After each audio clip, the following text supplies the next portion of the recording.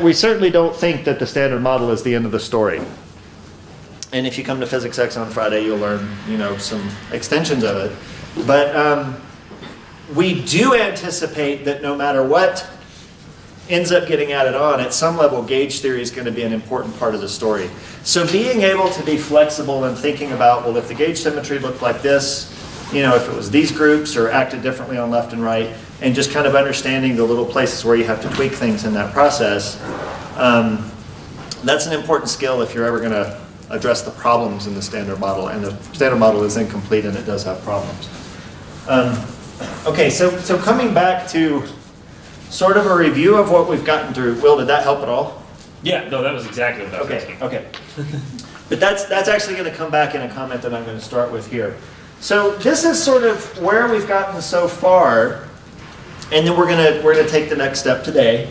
But we've essentially said, okay, we've got three sort of types of spin fields that we'll consider: spin 0 field, spin 1/2, and spin 1.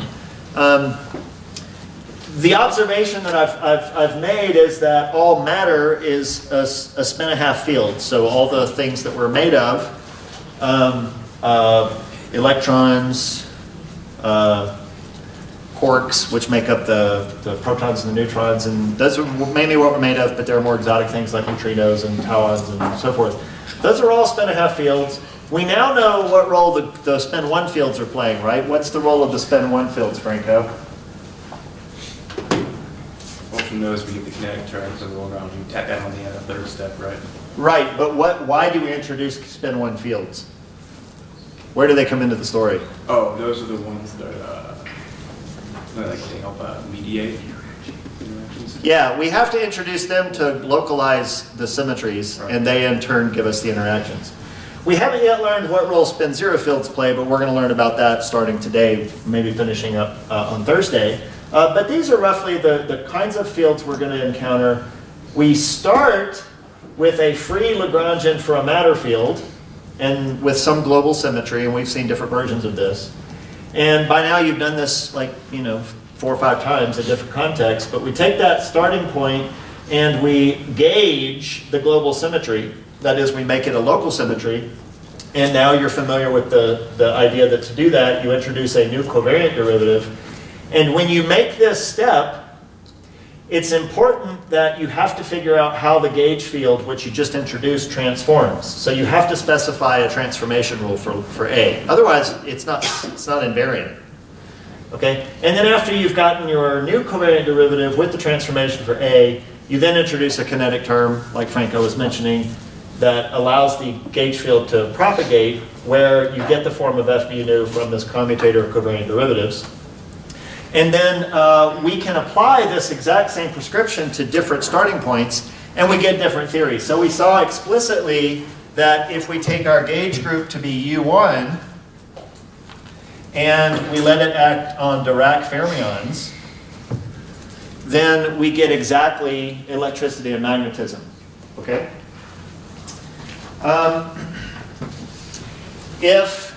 Is that a question or are you on? I do have a question, yeah. So are you saying that this, when we add the spin 1 mediating field, it's a direct sum of the Lagrangians that gives you the new Lagrangian? Like, what does that mean? When you add the kinetic term, you're basically introducing the proco-Lagrangians of Dirac. Yeah, you're adding a massless proco-Lagrangian onto this. So this is the kinetic term for the spinor field. You introduce an interaction between the spinor field and the gauge field by modifying the derivative that appears in here. But at that point, the gauge field is a background. There's no equation of motion which will tell you what the gauge field looks like. To get that equation of motion, you have to introduce a proca term for the gauge field. So you add this to what you've got here.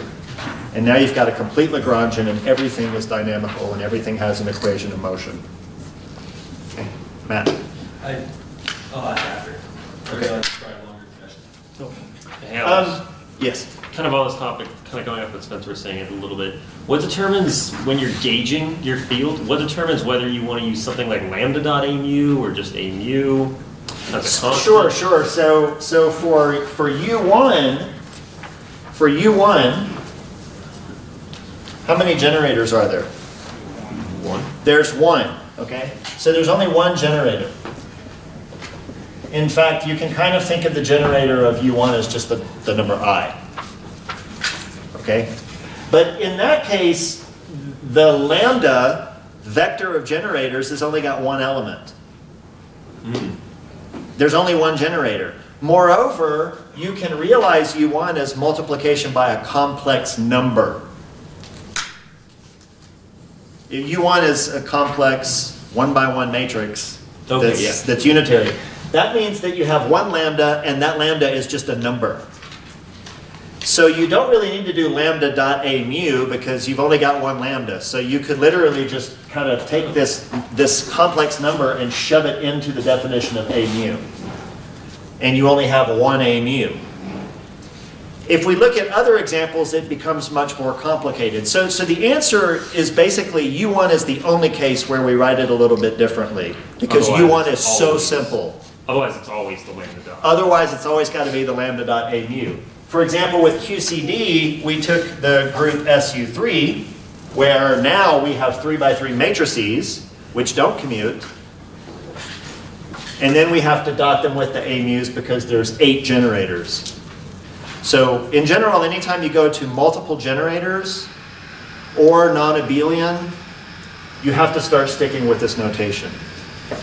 Okay? Finishing out the story of QCD, if you think of SU3 on a color triplet,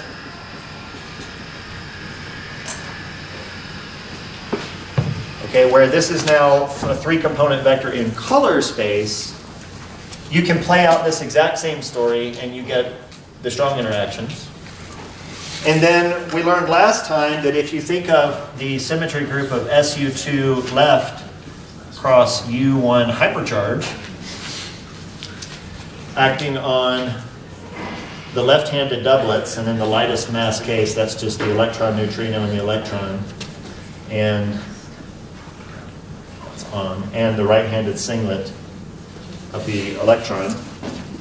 Then you get the electroweak unified gauge theory, okay? But in all 3 of these cases, we're just playing out this story. It just gets a little more complicated when you have a non-abelian case, or when you have this case where things are acting differently on the left and right, because then you have to break up the spinors into left and right components. Yes, Spencer? What's the difference between E and M and unified electroweak? So this was the very last thing we talked about at the end of the, so that's actually an interesting question. So again, the observation we made is, isn't this thing right here just the same as that? And the answer was, unfortunately, no. When we break the symmetry, and what we're going to talk about today and Thursday is the symmetry breaking, so there'll be more details there. But when we break this electroweak symmetry down to this, to get the generator of this, you actually take a linear combination of the generator of this and the generator of that. Okay? And in particular, if I label these SU2 left generators as W plus minus and WZ 0, and I call this generator, actually, yeah, I think I can get away with doing this, and I call this generator Y0, then what we found was that A mu and Z mu end up being, and I'm going to call that W3B gamma, so Y0. So I'm changing my notation from last time, but you guys should be able to follow this.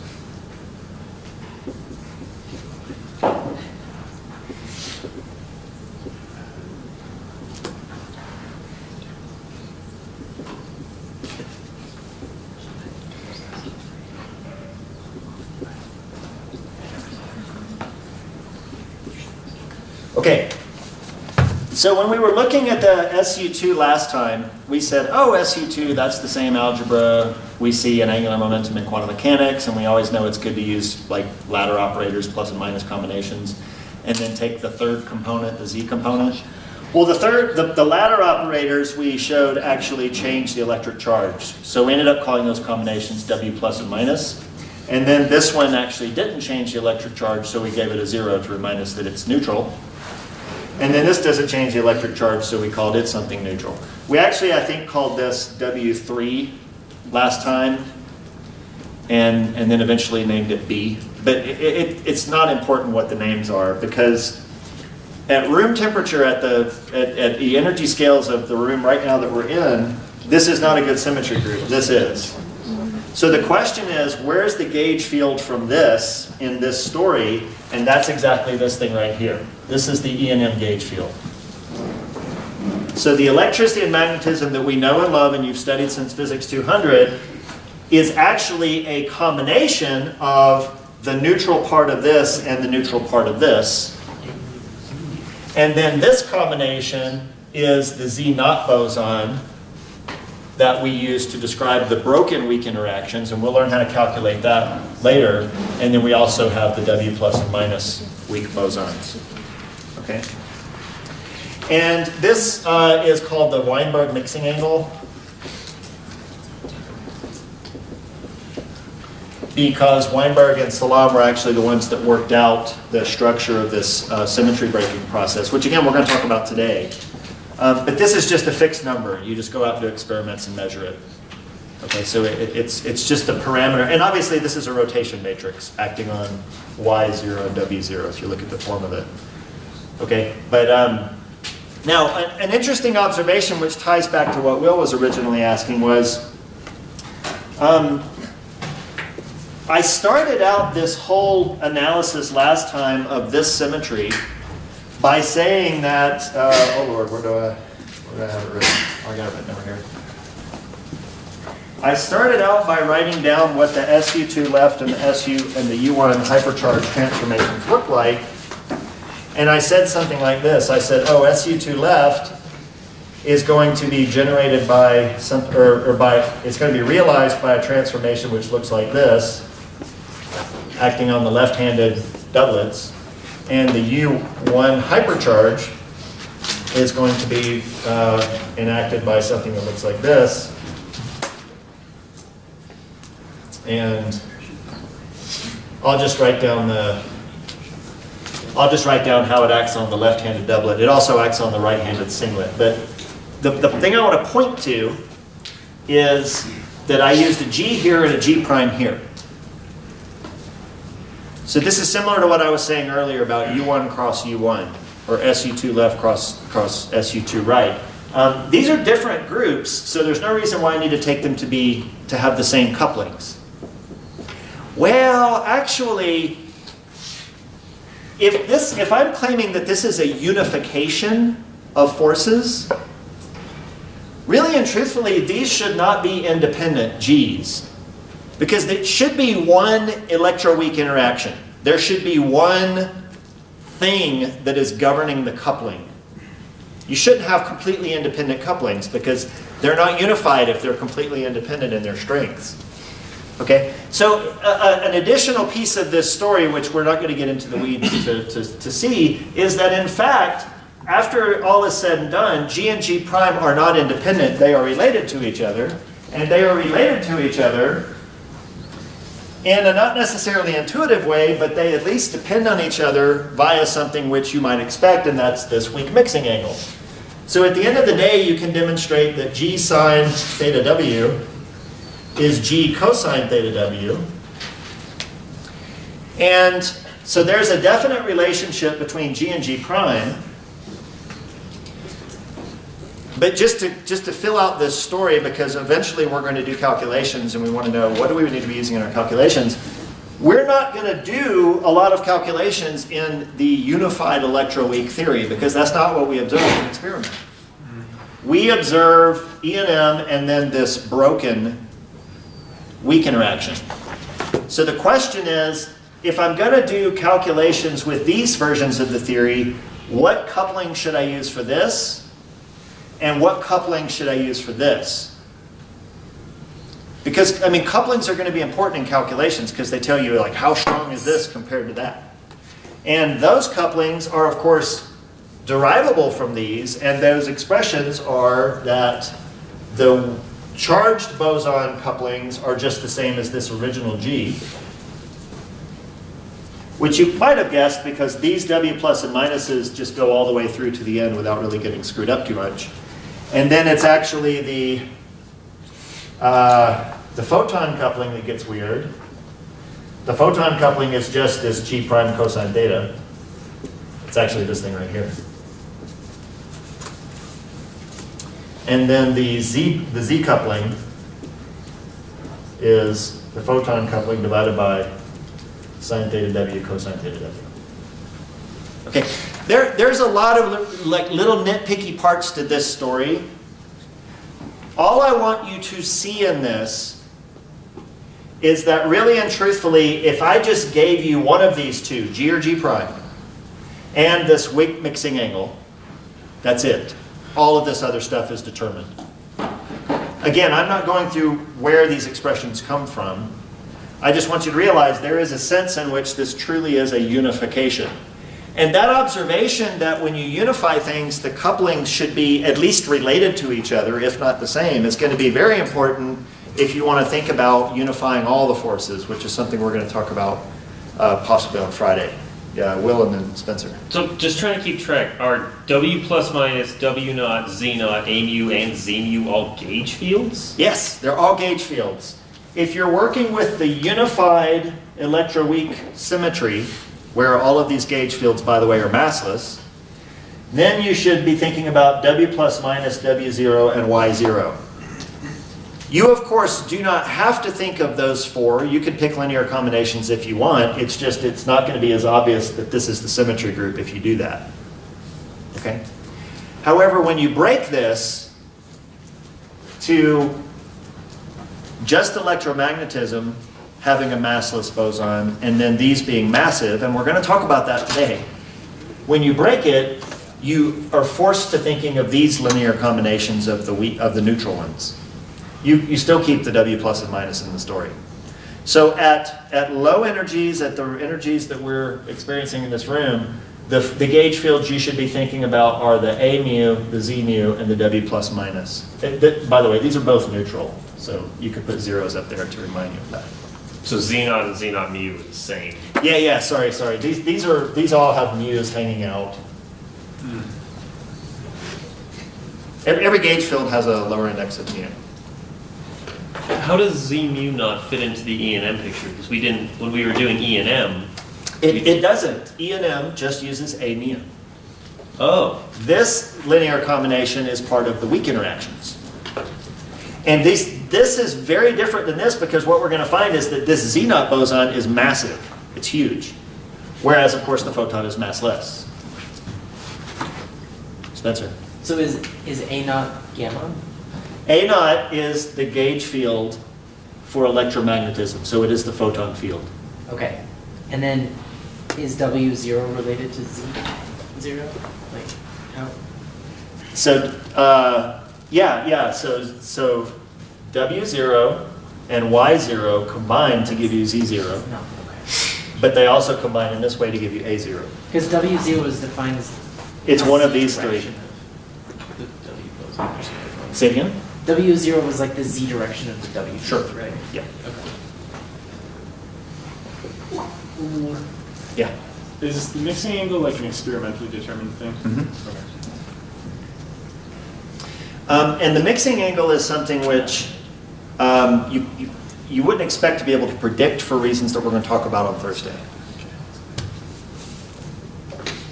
Other questions before we press on? Holy crap. Wait, just call this a Q&A, man. It's a recitation. This ain't no lecture. Ariel. Why does the W plus minus remain unchanged between after the symmetry breaking? Well, they don't remain completely unchanged. They will acquire a mass. So they're not, but it's literally the W plus minus here with a mass. But they don't get recombined with things from here like the neutral part does. Okay. So there's nothing special about the theta W, it's just like some random angle. But I mean, again, you'll understand more of where that theta W comes in on Thursday.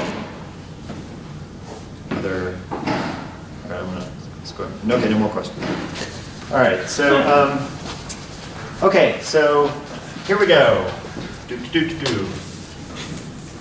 Look, there are plenty of courses that just leave out electroweak unification because it's really, first of all, it's a really hard topic. It's technically difficult. Secondly, to do like calculations that's relevant for what we see at accelerators, you don't use electroweak unification. You use like the broken form of the theory. But you have a theorist that's teaching this class and not an experimentalist. And the theorist is like, unification, elegance, beauty, you know, and so I'm obviously going to tell you, like, this is beautiful and awesome. It's technical, but more importantly, nothing is going to motivate what we're going to talk about today and Thursday if you don't introduce the unified theory. Because it's the breaking of this that is where the Higgs mechanism comes into the standard model, which is what we're going to talk about now. Okay? All right, so here we go. In everything that I've talked about, I have been forced to introduce, Emily, the Procol-Lagrangian for the spin 1 gauge field, but what caveat did I always have to keep in mind? Can you repeat the question? When I go through this gauging procedure, no matter which of these versions I'm doing, to let the gauge field propagate, I introduce the spin 1 field to localize the symmetry. You always had zero mass. Yes, I always had to add in a zero mass. Okay? Moreover, Caroline, now that you're back, It's not fair. it's not fair. When I write things down in terms of left and right components of spinors, and I encountered that the mass term took the following form,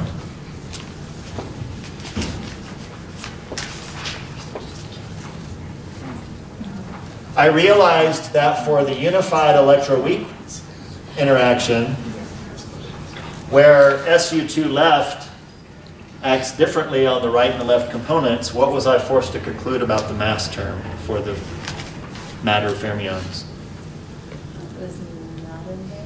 It was not invariant because if I look at this combination right here, if I do something to psi left and don't touch psi right, it's going to change. And it's doubtful that that's going to change in a way to fix it. Okay?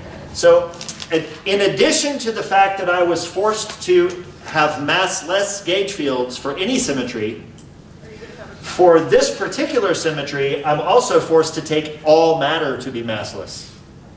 All matter. Because all matter feels this interaction. Everything is forced into doublets. All the quarks, all the leptons. So we have this very big problem. With gauge theory at all, I have to have massless gauge fields. And with electroweak theory, I have to have massless matter. There's no mass allowed in the universe. And I'm pretty sure that flies in the face of experimental observation. Last time I checked, things have mass.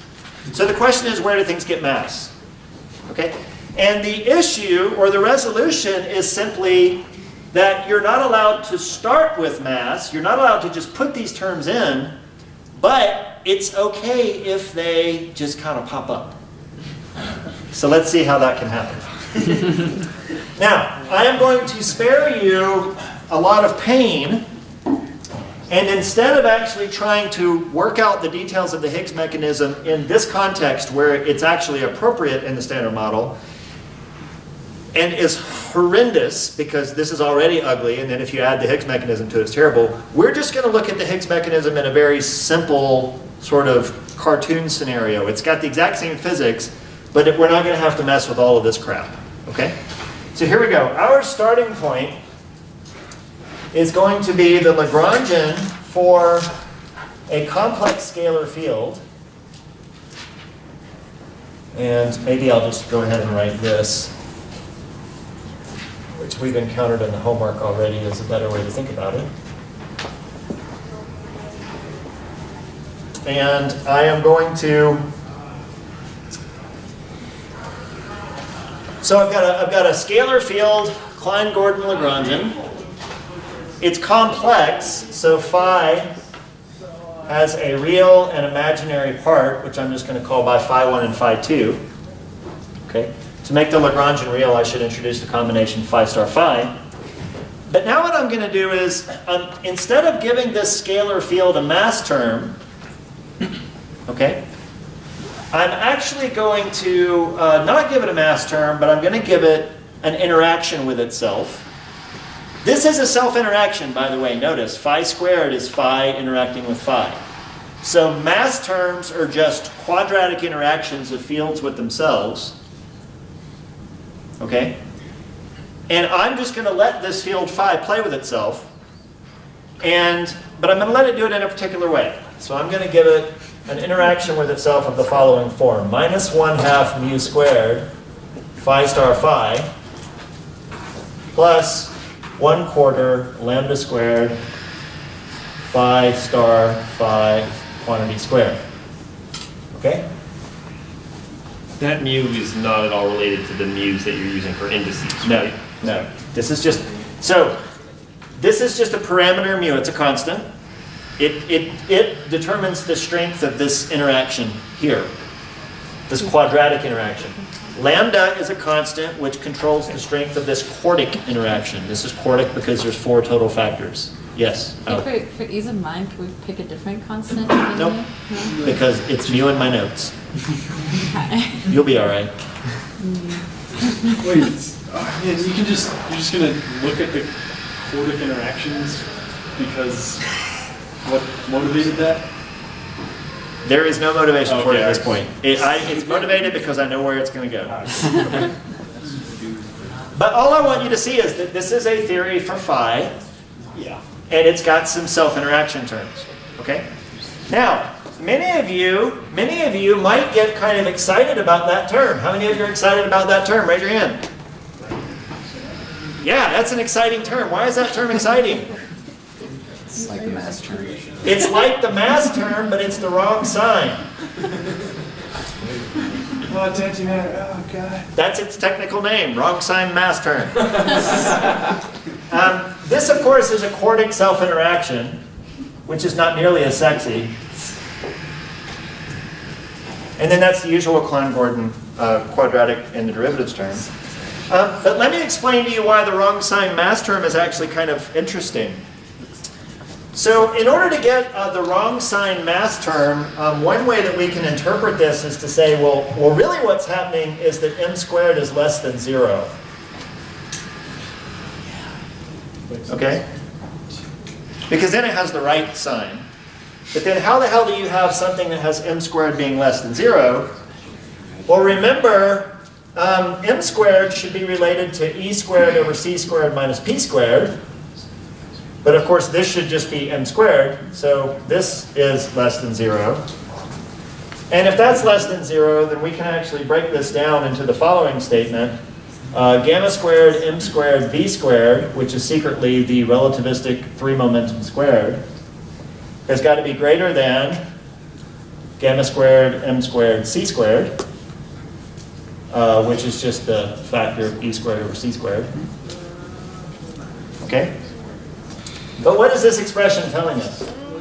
We're going faster than light. Yeah, it's telling us that we're going faster than the speed of light. Spencer. So,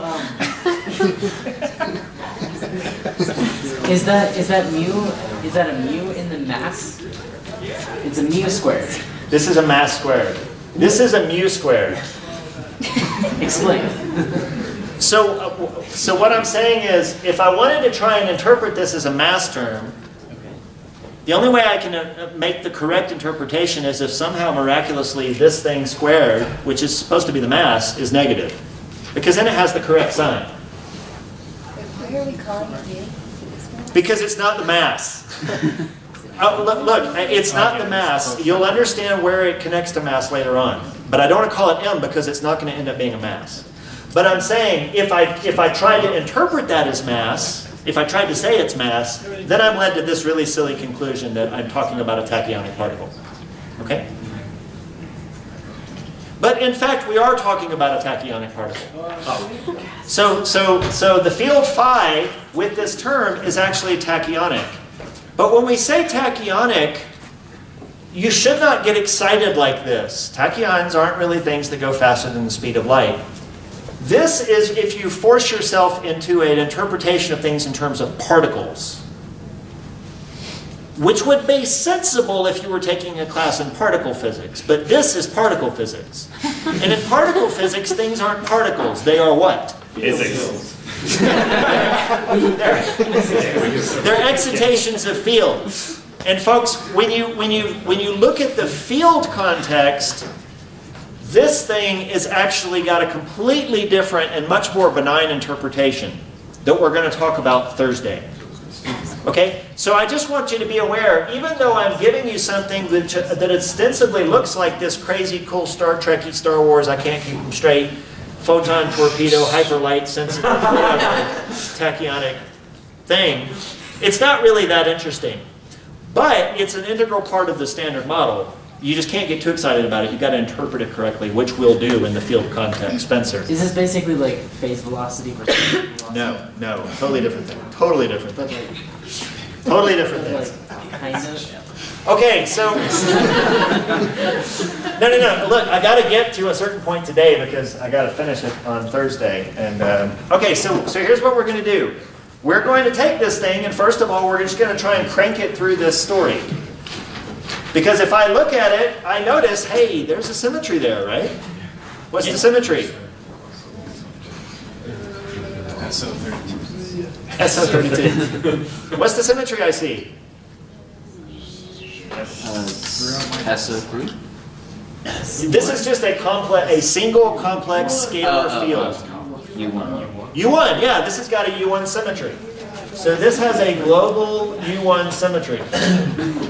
Okay, so that global U1 symmetry, and so we go through our steps, that global U1 symmetry I can imagine is enacted by some e to the I theta times phi.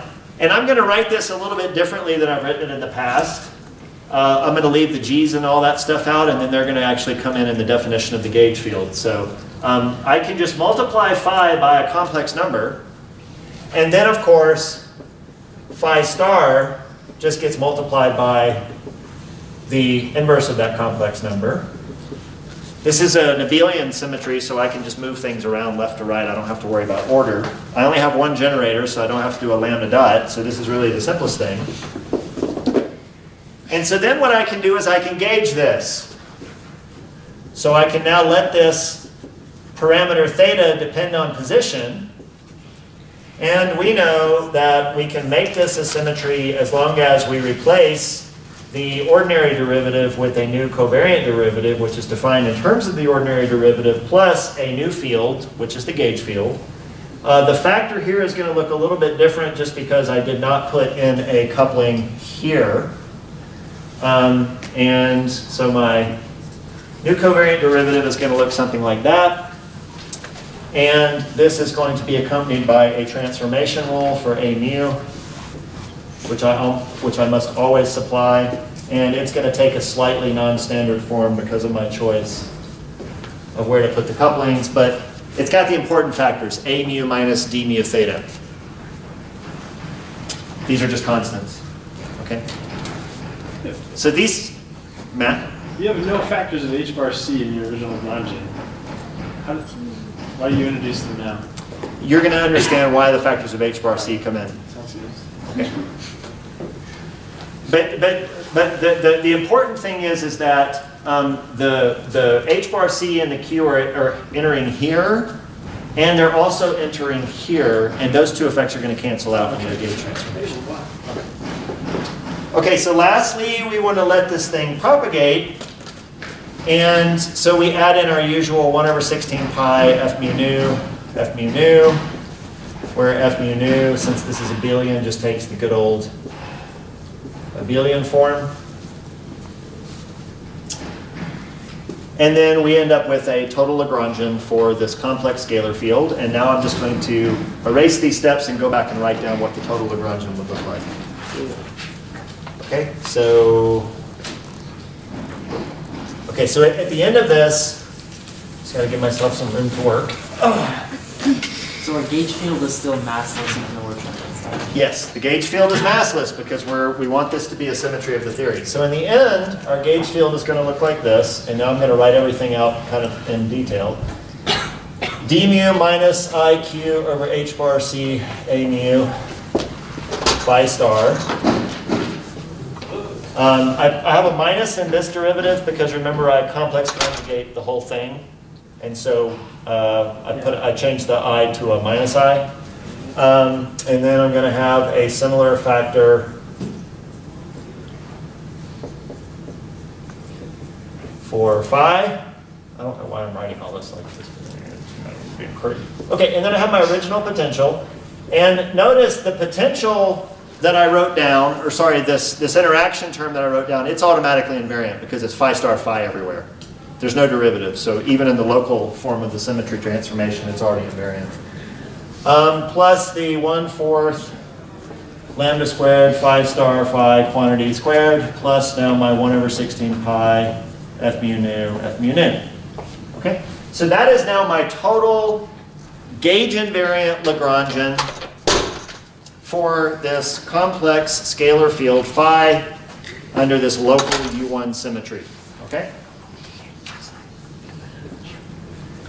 And you should now be very comfortable with where all those bits came from. Now, here's the thing.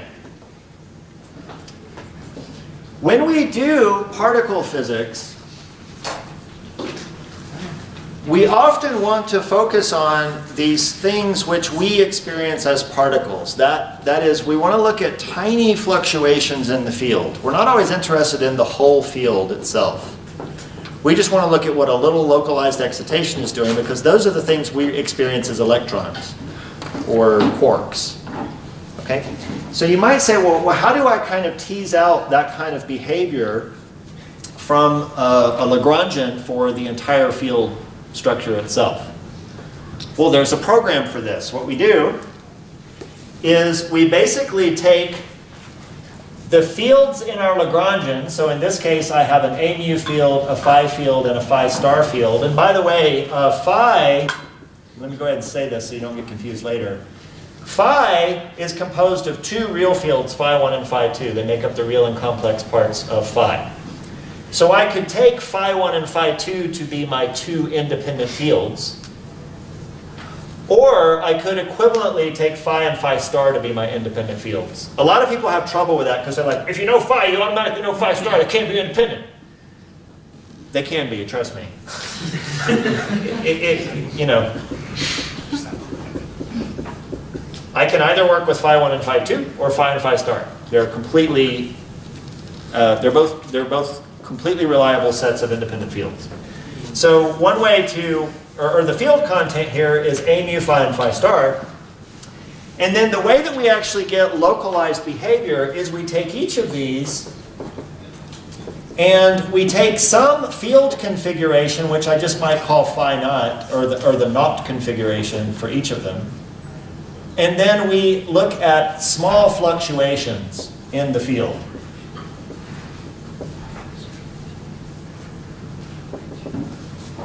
And it's these things, these tiny fluctuations, that are actually going to correspond to particle-like degrees of freedom. Now you might say, well, where do we get these things? Well, we get these field configurations from solving the equations of motion from this Lagrangian, which we know how to get.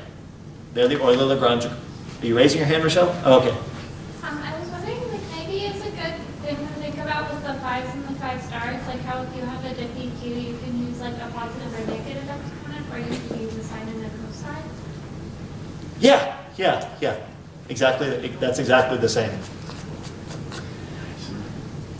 So here's the program, and I'm about to execute this in detail.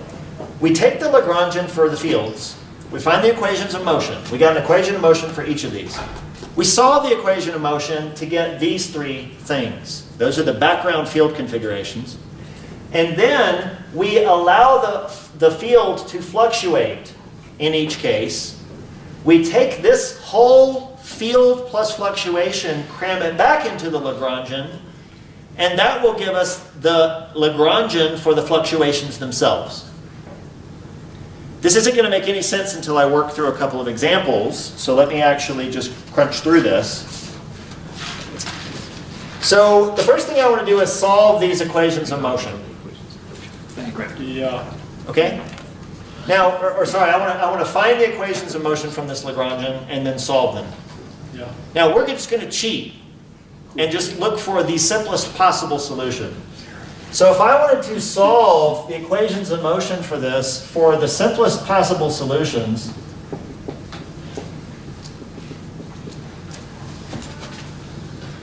I can just look for constant field configurations. Because if I look for constant field configurations, first of all of the derivative terms automatically vanish. Yeah. So really all I'm doing is I'm extremizing a potential. To find the potential that you're extremizing, you can really just focus on this term right here. So the whole equation of motion and then solving it, if you're happy just looking for constant solutions, boils down to, if I just call this thing u of phi and phi star, it's just extremizing that potential function. Literally, d phi equals 0. Okay? We can, of course, do that. I'm actually going to take the derivative with respect to phi star, so we would be finding the field, we would be finding the condition corresponding to the equation of motion for phi star, but strangely it's going to be in terms of phi. And this is the same thing we found with the Dirac Lagrangian. We varied it with respect to psi bar to get the equation of motion for psi, and then vice versa. But if I take the derivative of this with respect to phi star, I'm just going to get minus 1/2 mu squared phi plus 1/4 lambda squared phi squared phi. Sorry, that'll be a half.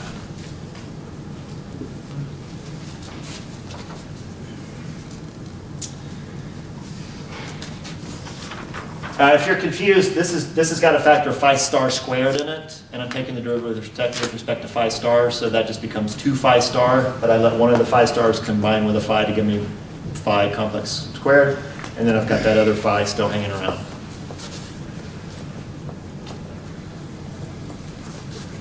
Okay, so now what I'm going to do is just present a solution to this. Okay, so quite literally, I can solve the equations of motion from this Lagrangian by saying a mu is 0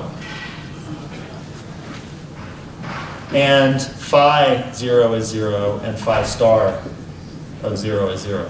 Literally, if everything is 0, the equations of motion are solved. Because if everything is 0, it's constant, so all the derivatives vanish. And if phi is 0, this is solved. And then if phi star is 0, the analog equation for phi star would be solved. Okay? It's not a very interesting solution at all. But now let's see what we would get from this if we took it and plugged it into this construction. So now I say, okay, my new field a mu is going to be the original solution plus a small fluctuation. And then similarly for these. Okay? Yeah. If I take these fields and plug them into the original Lagrangian, what do you think the Lagrangian for my fluctuations is going to look like? The exact same. It's going to look exactly the same. Literally, the Lagrangian for a mu, phi, and phi star is going to have the exact same form as the Lagrangian for the fluctuations of all the fields. If you're confused, it's okay. That's not the interesting step.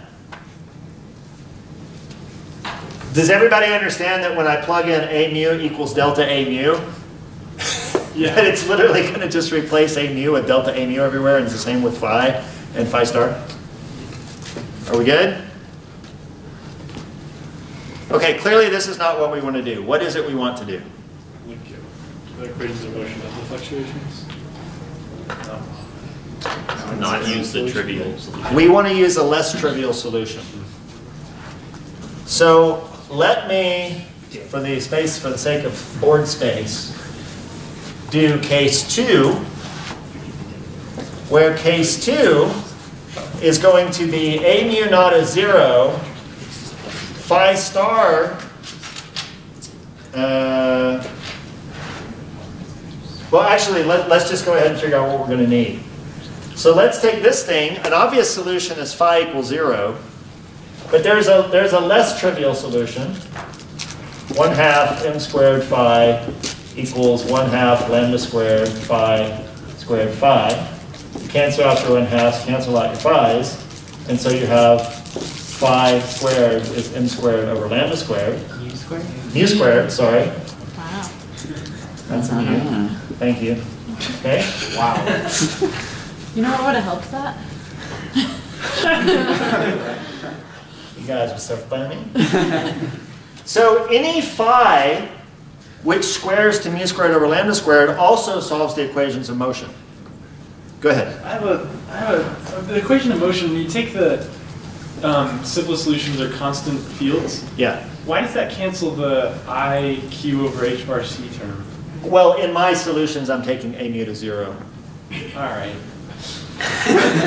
But you're right. So the question is what do you mean by taking this thing to be constant? Are you taking it to be constant or covariantly constant? So I agree. It's not just taking the solutions to be constant. It's taking them to be constant with the foresight that I'm going to set the gauge field to 0.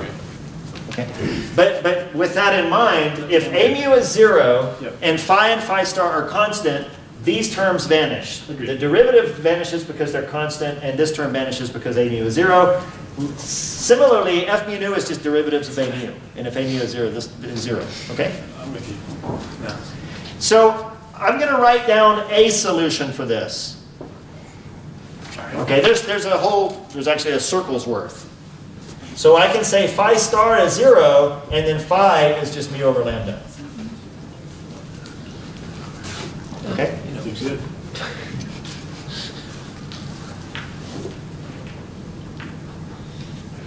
No, that's not what I meant. Sorry. Phi 1, 0 is, I'm actually going to look at the, Oh. yeah, I'm going to go back to looking at these two components.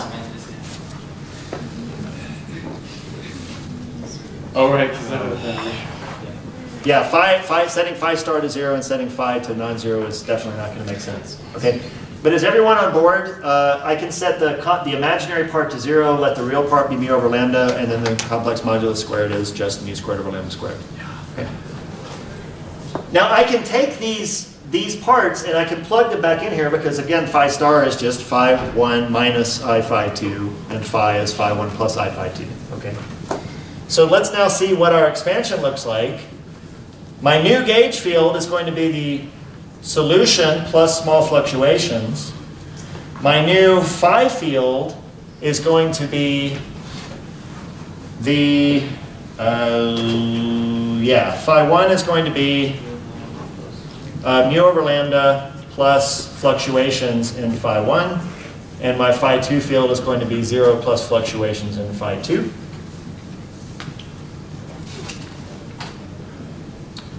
Okay, notice the first thing here is always a constant. These pieces depend on position. The fluctuations obviously have position dependence, so that means that all of these have position dependence.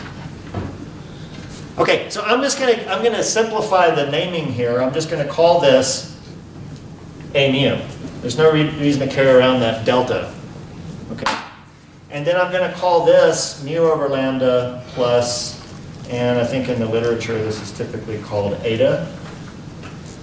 So eta depends on position. And then this is going to be called beta. So whenever I write beta, it's just going to reference the fluctuation in phi 2. Eta is the fluctuation in phi 1. It's just a little bit simpler because what I'm about to write is going to take a minute. Okay, so here we go. What does our Lagrangian look like if we take these classic or solutions to the equations of motion plus fluctuations, and we cram them back into the Lagrangian. Okay? And here's what we get. Oh dear God.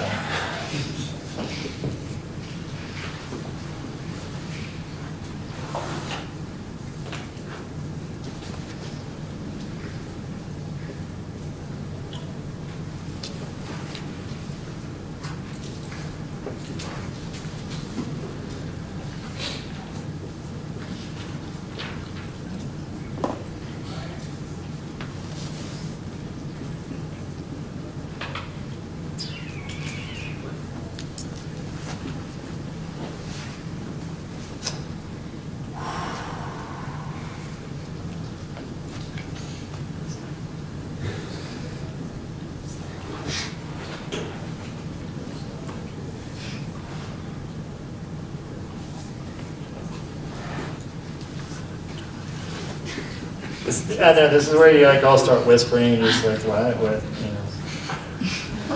Nice pants falling. Do you think there's going to be Oh, there's going to be another line. But there's going to be Good night, guys. I'll see you later. We're betting on I just want you guys to reflect on the idea that this is the toy version. And I want you to imagine what this would have looked like if we did it for the unified electroweak theory. Anyway, okay. We're almost there. We're so close, except I just lost my place and I have no idea where I'm going next. Oh, dear God. Oh, yeah, there we go.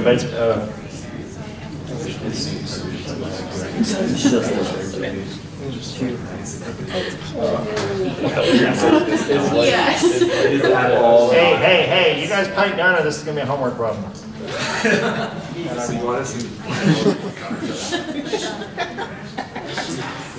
It's the only homework problem.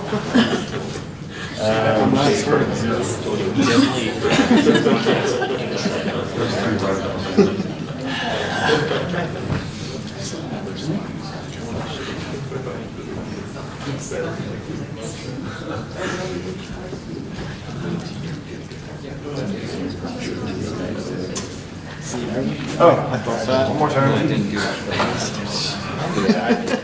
Stop there. You intentionally skipped that so you could. So you have to admit it in a different mode. Okay. All right. Behold.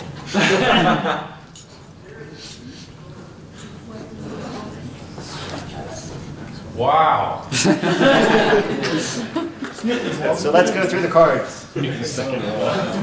John Bryce. Yo. John Bryce. Yes. What do you see? A lot of terms. Mark. Yeah.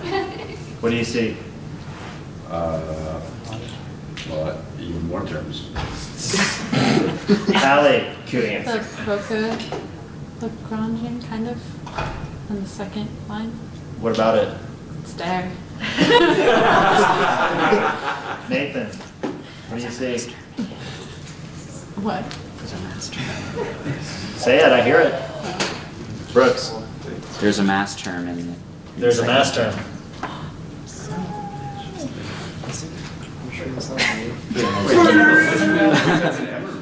So, all we need for a spin 1 mass term is we need something to multiply a mu. Something. Well, here is something multiplying a mu. Don't we have a couple of those? No, actually we don't. Because these are a mu times eta, a mu times beta. Those are interactions. What about the term of the... This is a mu times a field eta. This is an interaction. These are interactions. This is an interaction of a mu with eta squared and beta squared. This is literally a bunch of constants times eta times a mu. Okay? So what we're left with at the end of the day is a massive field, a massive scalar eta, because eta has a Klein-Gordon form, okay, with a mass term. Notice mu is not the mass, because you have to come back and restore all the factors of C and H bar. That's why I didn't want to call it M. Okay? You have a massless scalar beta, and you have a massive gauge field, a mu, and a bunch of interactions. Alex, you have a parentheses that you open but don't close on the second line of that. What's going on there? This one? Yes. No. It's like, no, not the brace. Right You before have the open brace, open bracket, Q over H bar C, open parentheses. Uh, Then you don't in front of the eta. Oh, here? Yeah. Yeah. Program is Nailed it. We'll compile. I literally, I'm really not interested in everything below this line. I mean, these are interactions in the standard model, but they're not going to be important. This is the important observation, okay? Now, I want you to realize that at no point did we start with this Lagrangian. I did not put in by hand a mass for the gauge field. The mass for the gauge field came from looking at a particular background of the field phi. If this had been 0, we know that this mass term would not be there. So there is something about this particular field phi taking a non-zero background value that is somehow allowing this gauge field to get mass. Okay? And by the way, if you want to make the assignments, just in case you want to make sure you know how the details work out, the mass of eta is root 2 h bar over c times mu, and the mass of the gauge field ends up being 2 root pi q mu over lambda c squared. Okay, that's just literally looking at this coefficient and making it be equal to that, and then teasing out what the m is. And then doing the same with the scalar field. What units does that give mu? Pounds. Now it'd give kilograms if you actually restored everything. Mu would be in units of kilograms. But the thing is I hope now you appreciate why I couldn't call mu mass. Yeah. Okay. Now, if I were going to call this scalar field something, what would I call it? Higgs field. That's the Higgs. This is the Higgs field.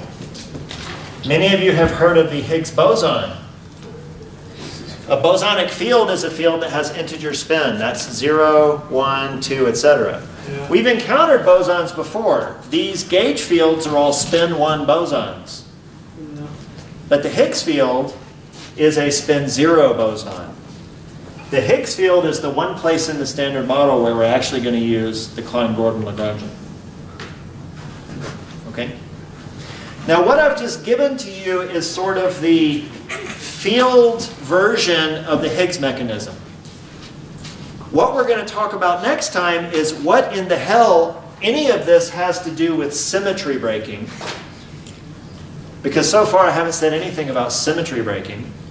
But I keep alluding to the fact that it's an important part of this story. So when we come back together next time, we're going to actually see how this story reflects symmetry breaking.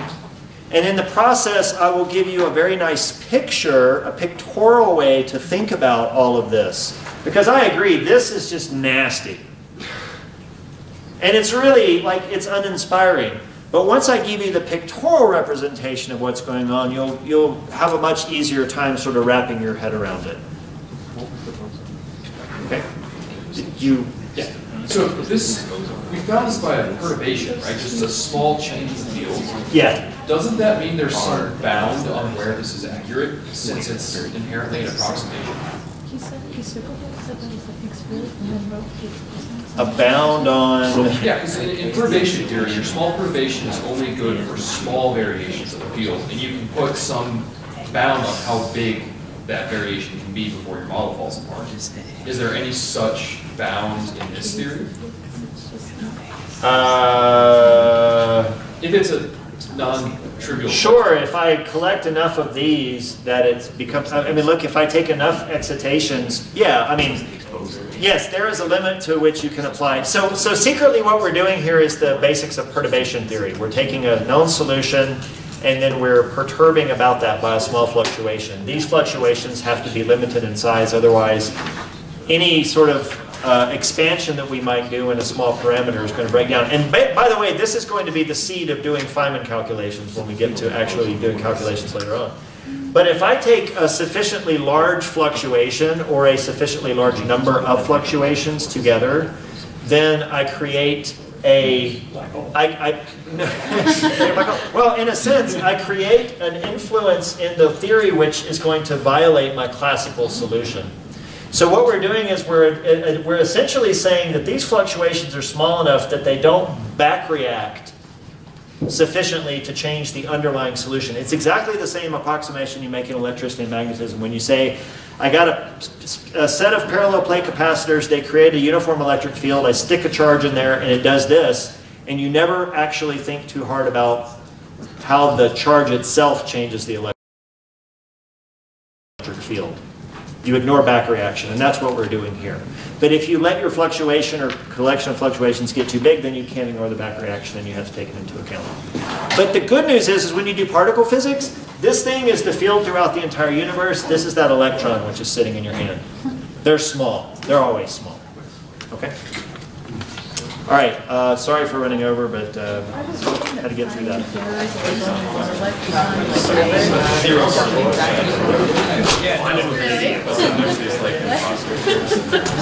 Really?